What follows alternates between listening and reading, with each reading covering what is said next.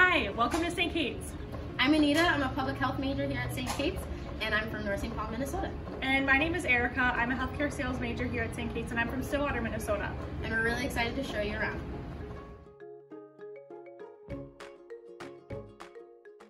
This building is Durham Hall. Durham Hall was built in 1905 and served as the first building here on campus. Today, Durham Hall serves as our administrative building. It houses our admission counselor offices, the president's office, human resources, and also global studies. Let's head over to Whitby Hall.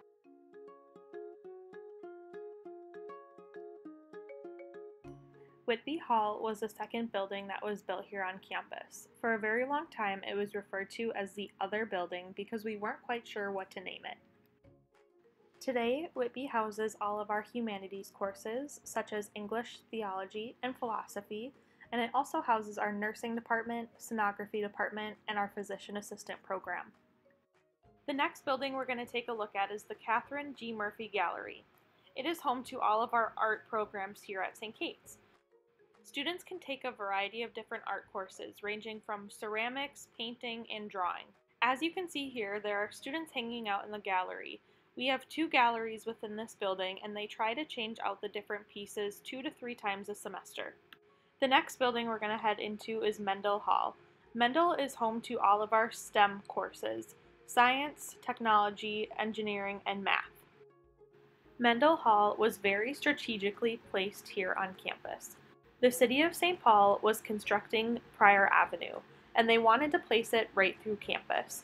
But Mother Antonia, the first dean and president, did not want to have any public roads coming through campus. In order to stop the road from being built through campus, Mother Antonia had construction workers begin to lay the foundation in order to stop the city from building the road through St. Kate's. Check out this iconic photo of students hanging out in Mendel Hall, right where Prior Avenue was supposed to cut through campus. St. Kate's average class size is 17 to 20 students, and we have a 12-to-1 student-to-professor ratio. St. Kate's values a very small class size, and we also apply that into our science courses. For every lab that St. Kate's has, it is always capped at 20 students. St. Kate's is also a part of the Associated Colleges of the Twin Cities. This is where students at St. Kate's can go and take classes at different universities, as well as students from different universities can come and take classes at St. Kate's. Some of the universities include Hamline, St. Thomas, Macalester, and Augsburg. The next building is the Fry Theater. The Fry Theater is our small black box theater here on campus. It houses an intimate amount of people and has 2 productions per year. The next building is the O'Shaughnessy Theater. This is our larger theater here on campus that houses about 1,800 people.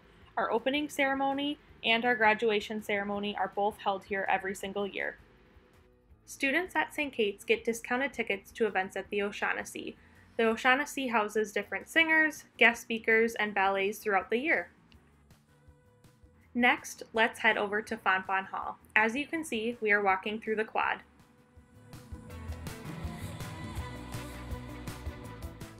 Fonbonne Hall has one of the best stories here on campus. Mother Antonia, the first dean and president here, had an architect designing this building, but she didn't like his design, so she fired him and hired 2 of the sisters to complete it. When they couldn't agree what they wanted either, she told both of the sisters they could have their way. She had the construction workers build a wall down the middle, and each sister could have whatever design they pleased. Fonbonne Hall is home to the public health, social work, fashion design, business administration, and nutrition departments. Let's go ahead and head over to the Butler Center.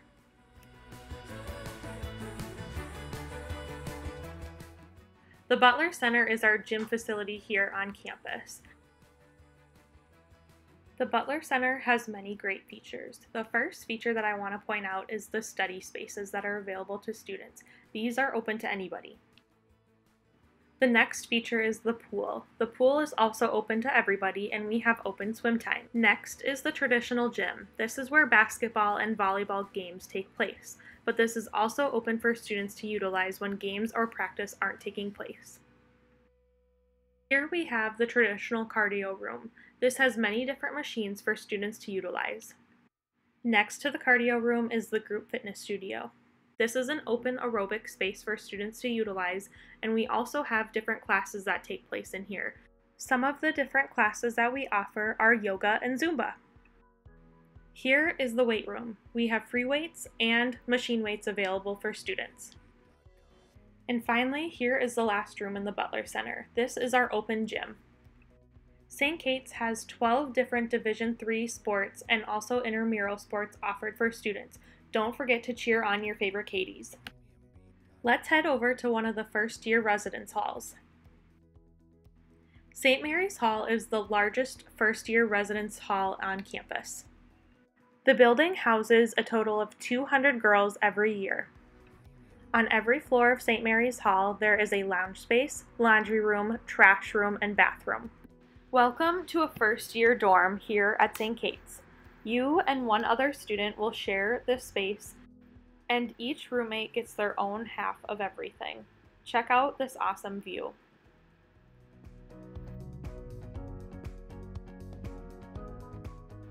Incoming St. Kate's students can find their roommates by joining their incoming classes Facebook page. Ask an admissions counselor to learn more.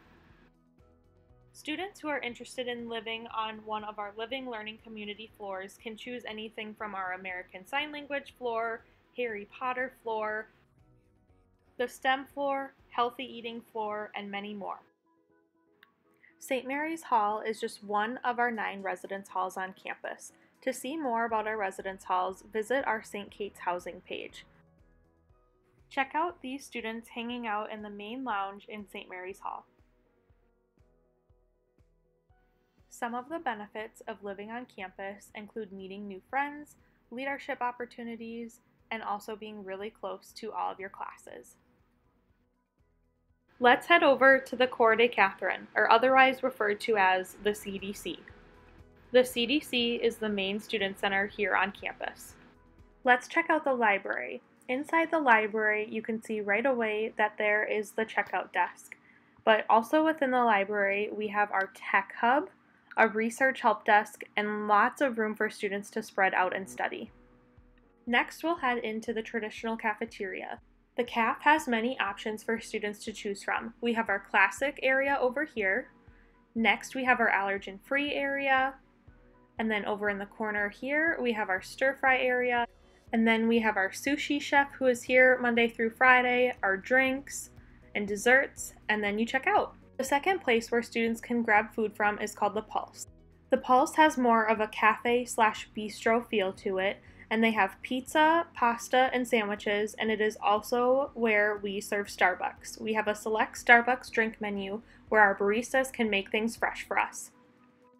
On the second floor of the CDC, we have the post office. Every student gets their own mailbox, and you can send and receive mail here.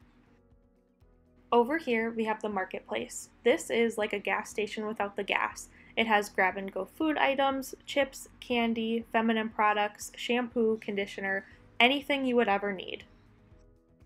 Over here, we have the bookstore. As a St. Kate's student, all of our books are available here to buy or rent depending on the book and the previous usage. This is also where you can get all of your Katie gear. And then we have a more informal lounge space that overlooks the quad. Next, we're coming up on the MIPS office. This is our multicultural and international programs and services for our students.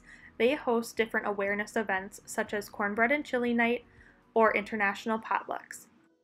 Next, we're coming up on the FCA office and the Information Center. The FCA office is our student center for activities, and they help plan all of our events throughout the year. The Information Center is also a great resource for students on campus. You can rent out art supplies, rent out games, and bring them down to the Pulse. You can get a discounted bus pass, discounted movie pass, and much, much more. Then over here, we're going to head to a very helpful hallway in the Cour des Catherine. Down the hallway is our Money Management Office, the Career Development Center, and also the Center for Women.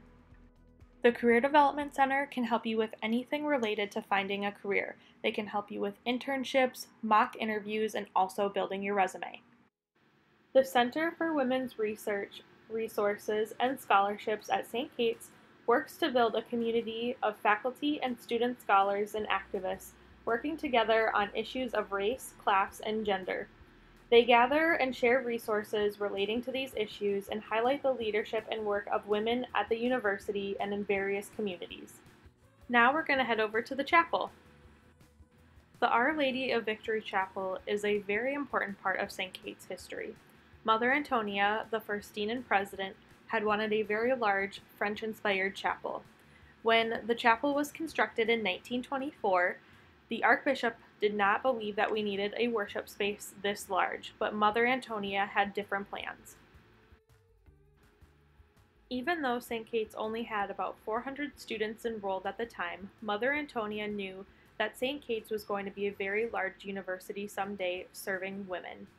When the Archbishop took a sabbatical, Mother Antonia had the perfect plan to complete her French-inspired chapel.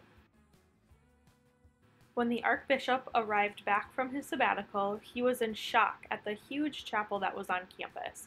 He could not believe that Mother Antonia had built this while he was away.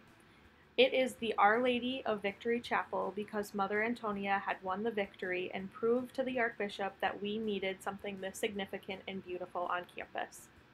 26% of St. Kate's students affiliate themselves as Catholic or having a Catholic background. All St. Kate's students are required to take a theology course to count towards their core liberal arts requirements. Before we end the tour, I want to talk a little bit more about Highland Park. St. Kate's is conveniently located in between Minneapolis and St. Paul. The surrounding neighborhood is Highland Park. In Highland Park, which is just a quick 3-block walk from campus, you can find Target Express, a movie theater, different coffee shops, and lots of food options. Thank you for watching the St. Kate's virtual tour. We hope we can show you around on campus in the near future. Until then, if you have questions, don't hesitate to reach out to the admissions office.